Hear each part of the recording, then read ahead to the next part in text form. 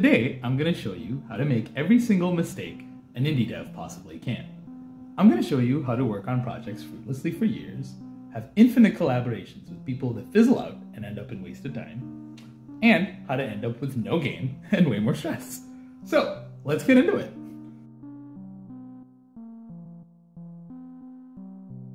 Okay, that was dark, but to lighten the mood a little, I was like 75% kidding.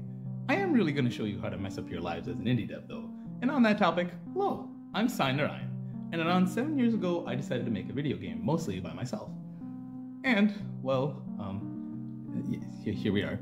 It's been quite the journey. I started this project fresh out of grad school and brand new to the games industry. So for context, Project Gilgamesh, the game I started working on 7 years ago, and the game that's kind of playing in the background right now, it was born out of my desire to write a love letter to Prince of Persia and Blade Runner. These were the two things that I loved most as a person who played video games and an ardent fan of science fiction and cyberpunk. It would have the intricate third-person parkour mechanics and extensive environments of the Prince of Persia games, and the scintillating cyberpunk sensibilities of Blade Runner, with its gorgeous atmospheric visuals and rain-soaked neon-filled aesthetics.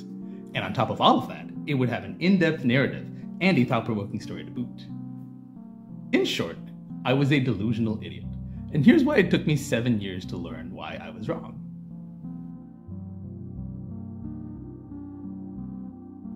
So I started learning Unreal back when it was still called UDK. In those days, Unreal was almost more of a level editor primarily, with a couple of other tools for shaders, scripting, animation, etc. that felt sort of bolted on top of it. If you wanted to get anything serious done, it had to be an Unreal script or C++, which at the time I was really terrified of. And it's funny to think about that in hindsight, as nowadays I infinitely prefer C++ to visual scripting or blueprints and so forth. Fast forward around 4 to 5 years, and I'd graduated from DigiPen and I had a couple of student projects under my belt. I built them with Unreal, and I felt pretty confident in my skills as a generalist programmer and a tech artist. I still pretty vividly recall sitting down in my bedroom, I had a big cup of coffee, and I was thinking, alright, this is it. I have all the skills that I'll need to build my dream game. This will be the one that they remember me for. I had a bare bones idea of how I wanted the game to play as a third-person parkour game, and an even more bare bones idea of how I wanted it to look and feel. I had just watched Doctor Strange recently at the time, and something that had captivated me to no end was the open your eyes scene. And it still lives rent-free in my head all these years later. And I knew that whatever this game was going to be, it had to have fractals in it, and a character that moved between worlds and realms of reality. A wanderer of time and space. And so with that very concrete goal established, I started off on the path, filled with the infinite confidence of the very young and the very dumb. How hard could it be, right?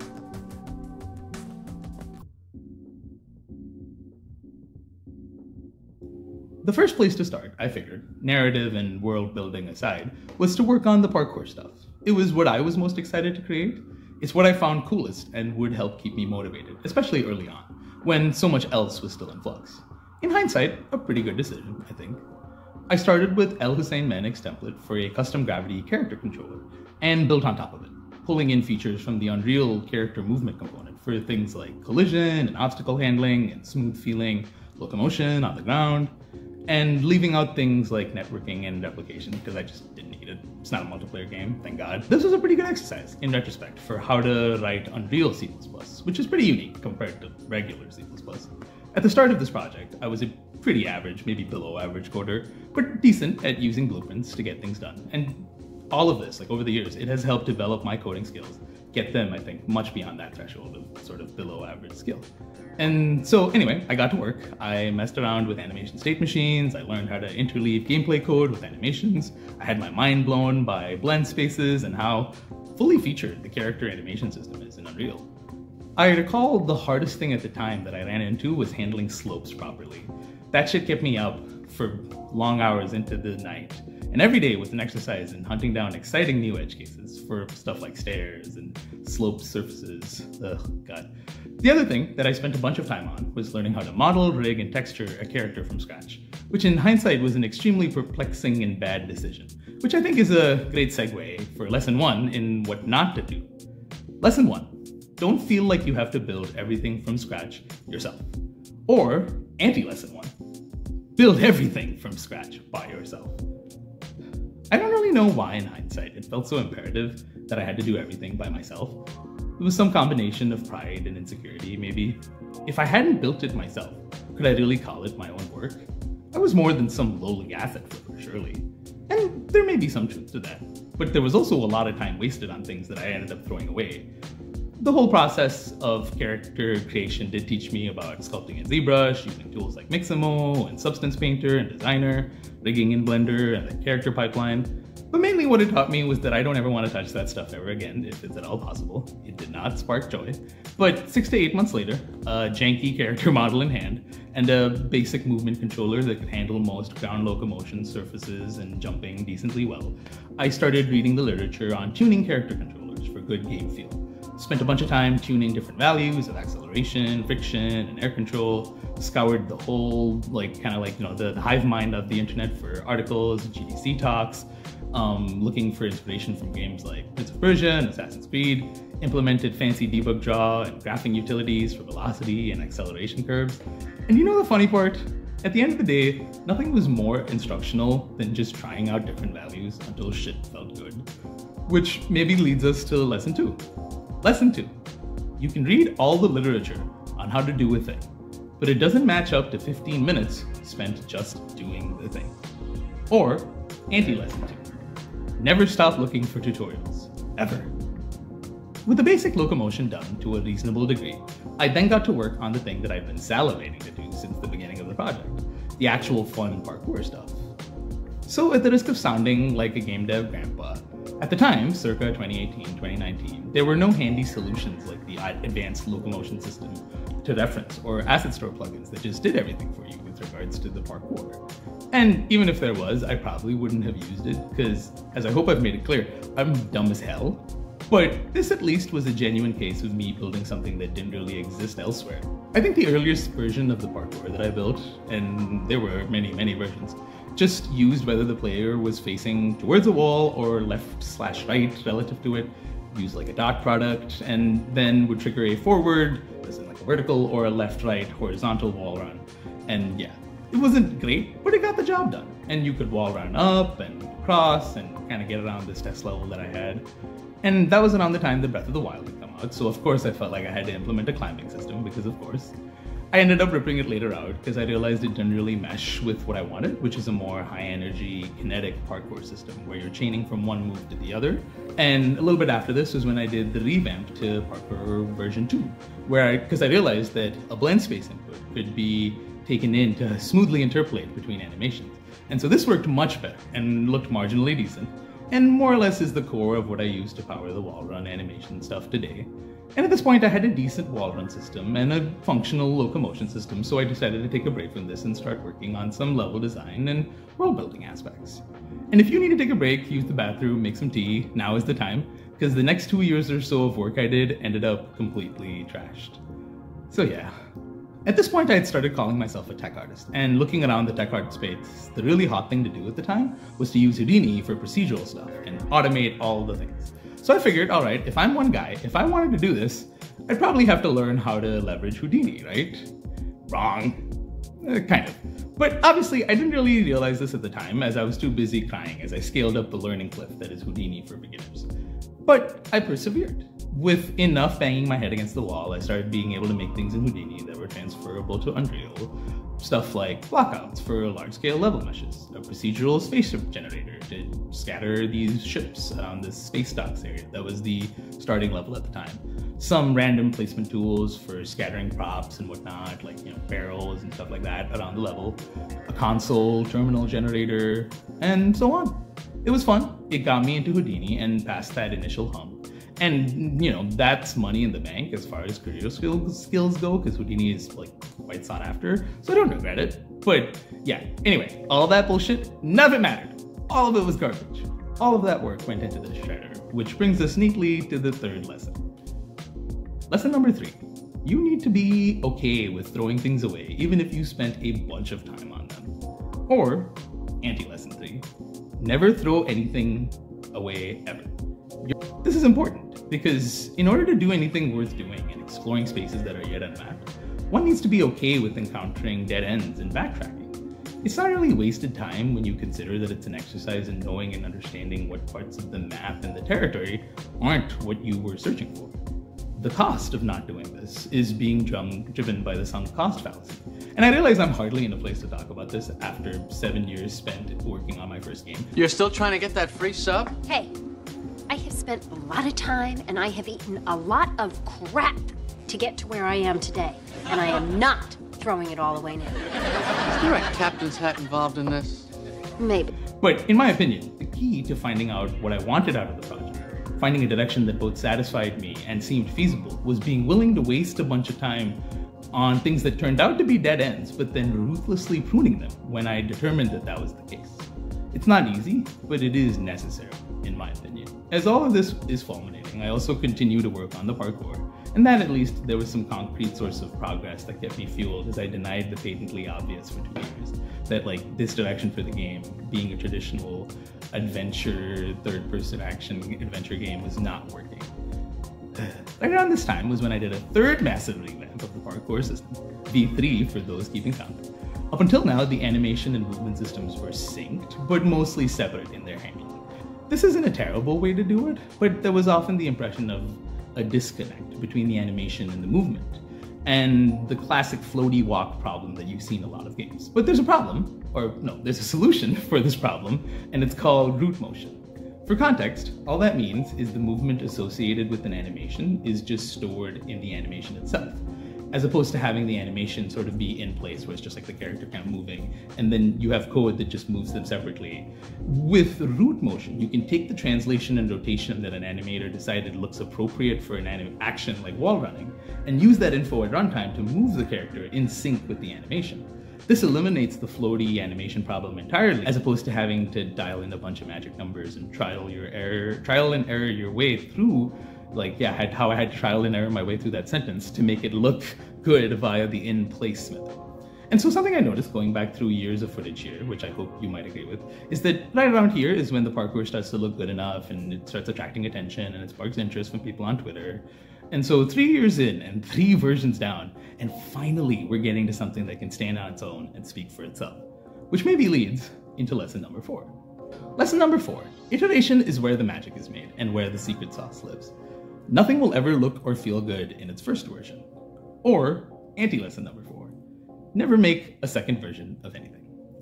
This might be the flip side of lesson number 3, which is that as one tries things and throws them away in favor of sticking with what works and feels right, you'll notice that what's left starts to feel better and rises in quality as time passes. An analogy I like to make as someone that cooks a lot of stews is that the longer you let a stew simmer and reduce down, the deeper the potency of the flavors. The more time every element of the stew has to combine with each other more fully. And incidentally, this is also why I kind of disagree with the common game dev wisdom that as an indie dev, you should work on projects that are so tightly scoped that you can finish them in a matter of months or maybe a couple years at most. This might be good advice for when you're learning how to make games or develop early on, but in my opinion, it's terrible advice for making something that stands out from the deluge of games that are released every day. And you don't have to take my word for it. Here's the CEO and founder of Playdead Studios, the makers of Inside and Limbo, saying the same thing. You have to take risk. In game industry, you have to take risk. I'm pretty sure. I think not taking risk and doing something common is kind of the most risky path here. There's so many games. There's so many standard games. Every game has been made, right? The only way to make a game that hasn't been made before is to take risk. So, root motion opened up a lot of other possibilities that would have otherwise been very tedious to implement, like special moves for dashing and vaulting. And it was right around this time that I briefly toyed with the idea for the player being able to fail at parkour moves and trigger ragdoll collisions if they bumped into stuff, which was really hilarious and felt so good to boot.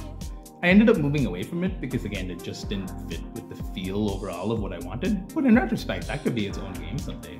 Kind of like a Gang Beasts parkour style thing. But anyway, the other big thing that happened was the advanced locomotion system release. And I took some time to integrate the mantling stuff that was in there into my own locomotion and parkour system. And that was the single most bang for buck I've ever gotten out of a free plugin. Huge shout out to Longmire Locomotion, who might be the maker of the plugin if I remember correctly. But now, yeah, the player could move and like mantle correctly on top of surfaces, and yeah, I was matching Prince of Persia and Prototype, I guess, in terms of functionality.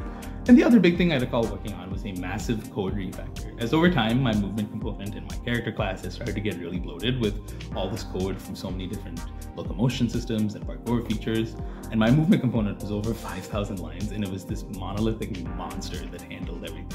This is bad, to be clear. It's bad for comprehension, it's bad for iteration, and it makes for really brittle code, where one change here can have any number of seemingly unrelated bugs and regressions pop up elsewhere. So I took around 2 to 3 months to do yet another refactor, and I broke up that monolithic movement component into a number of smaller movement layer components, each of which handled movement on a particular surface type. So for example, a ground movement layer, an air movement layer, a wall movement layer, and so on. And this made it so that if I wanted to add a new feature to an existing movement type, or add a new movement type entirely, I knew exactly where to go and what to do and what to change. It works like a dream to this day, and is one of the things I'm proudest of, honestly, in hindsight.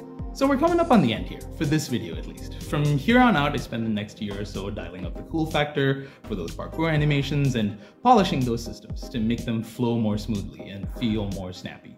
The other thing I did, I kept adding new parkour moves like sliding and swinging and rope climbing.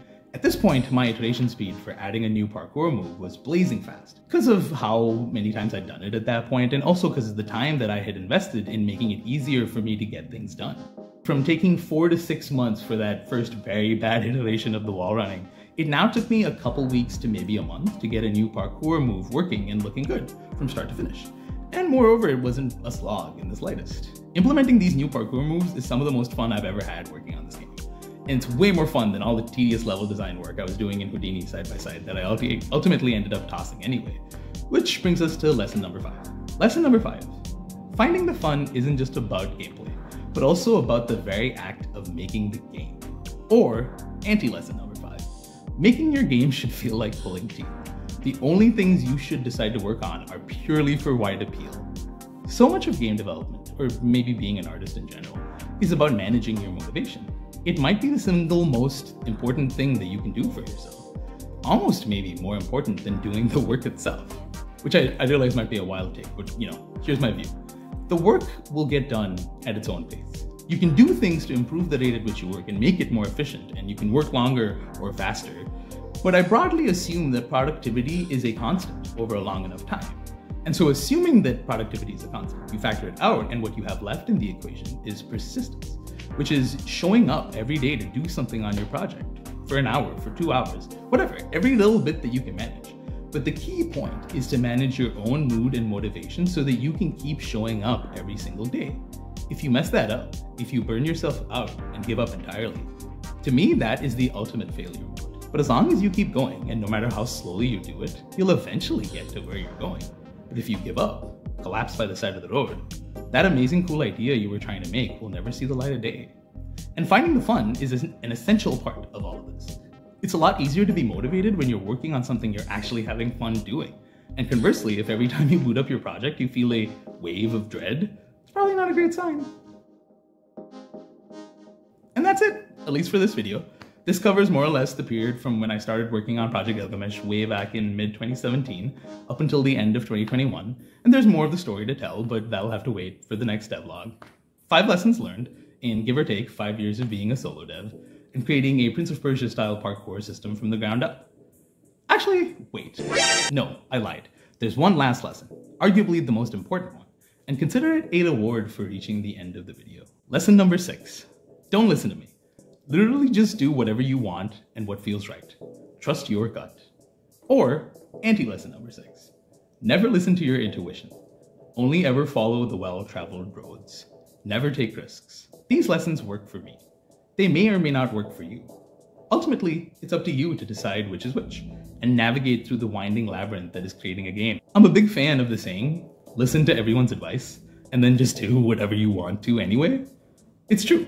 Your gut and honing your instincts and ability to trust in them will bring you so much further along than any advice from off the shelf. And so that's it. We're really done now. Download the demo for Project Gilgamesh. It's currently the third demo, hopefully might be the 4th in a couple months. And yeah, comments, feedback, thoughts, insults, like and subscribe, yada, yada, yada. I'll see you guys next time. Thank you.